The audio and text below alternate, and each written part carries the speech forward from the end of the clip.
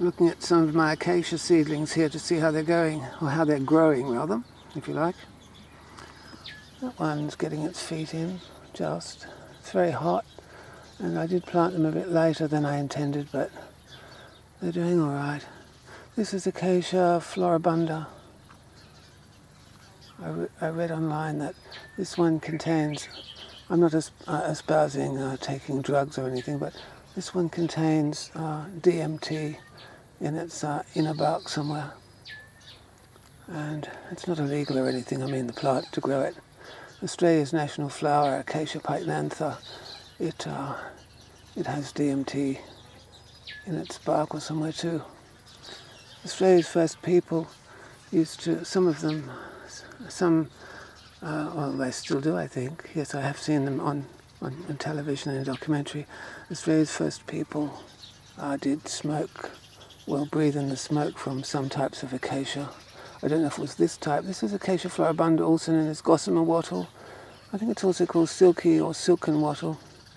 But let's have a look at another of my Acacia floribundas. I put in several. I've got about half a dozen. I used to grow Acacia pycnantha here, but it's a bit too dry for Acacia pycnantha to be happy.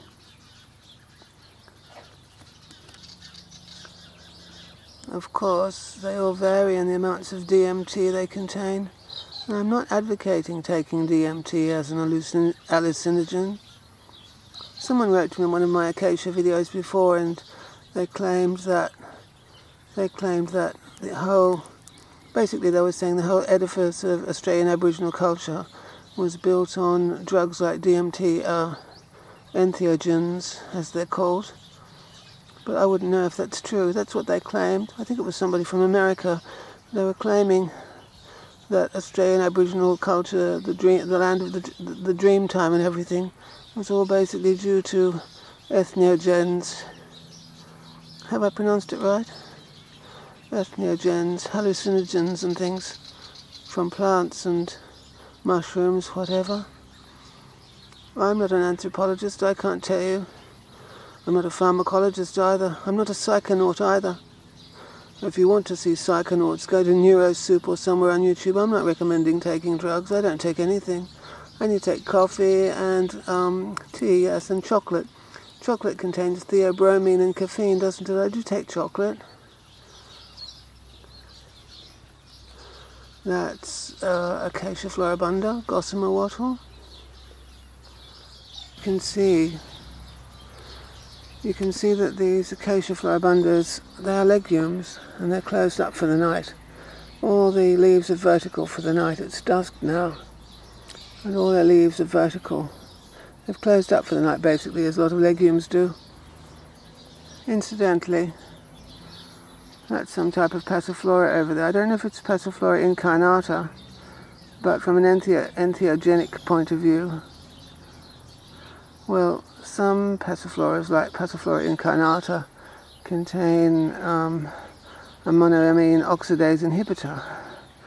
That some people who take DMT, they take a monoamine oxidase inhibitor with it. I'm not recommending that, of course. I'm not. I'm just telling you what I read on Wikipedia. I mean, information is there to be used. Oh, well, information is there, isn't it? And I'm just looking at the information. I'm not advocating drug use. As I said, I don't take anything, but I have an open mind about things. I didn't know people who used to take LSD 40 years ago. They used to inject it and take it orally, and they used to tell me how enlightened they were. But I noticed that they didn't act enlightened. That's what I noticed. I've noticed a lot of people who took LSD didn't act enlightened. This Acacia floribunda is doing very well, but I've been giving it extra water. Look how lovely it is. Yes, I mean, a lot of people who take the famous Zen writer Alan Watts, for example. He took LSD, and he was always talking about, well, Zen enlightenment, wasn't he? But I noticed from what I've read of him, he was addicted, hopelessly addicted to vodka. So, you know, that's rather disappointing, that whatever was in his LSD that he took, it wasn't sufficient to enlighten his way out of vodka addiction. I used to know some people on methadone who took LSD on the weekends, and Whatever was in their LSD didn't show them how to get off methadone. It didn't.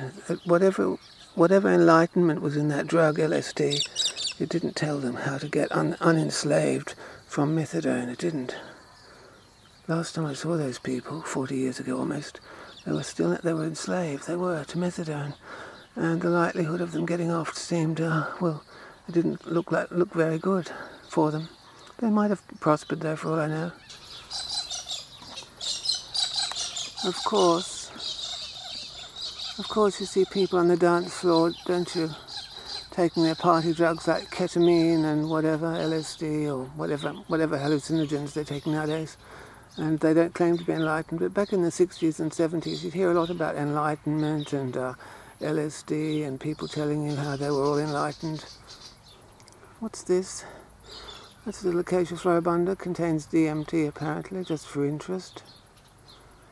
But I noticed that gossipy people who took LSD, for example, still gossiped. People who were pathological liars stayed pathological liars. Jailbirds who took LSD stayed jailbirds. So I'm not convinced that taking an hallucinogen automatically enlightens one at all. And there was Professor Stanley Krippner, he was doing research to prove that LSD made people more creative. But I'm not convinced by all the hippies I knew that took LSD that they were more creative than anybody else. Indeed, perhaps the opposite. The people who were creative, I suppose, were the people who made the hippies' clothes, all those Indian people in sweatshops who did all that stitchery for their Indian garments and all the Indian jewelry that was fashionable to wear back then. Someone was creative. But I haven't noticed that LSD does reform the personality automatically. I remember, one girl, she was half Chinese, and I didn't know much more than her about self-esteem back then. But looking back, I realized she didn't have any self-esteem about being Chinese, but she used to take LSD regularly, and it's clear looking back that her LSD didn't tell her that she had a basic self-esteem problem, that she had to feel good about being a Chinese person. You know, she didn't have any self-esteem looking back about her Chineseness and her Chinese heritage. And LSD didn't teach her that. So if it's an enlightenment drug, it didn't enlighten her about that. And I could go on about various people who behaved in certain ways that LSD, it just didn't reform their character, did it? It didn't. But they claimed it was an enlightenment drug. And you hear that. You still read that sometimes about entheogens, don't you? Look over here at Kitty, isn't he cute? He's not on any drugs at all. Are you, Kitty? Isn't he beautiful? A lot of people think I'm on drugs. They do. They do. People have told me that I'm crazy. People who watch my YouTube videos. Aren't you beautiful, Kitty? Kitty. Isn't he wonderful?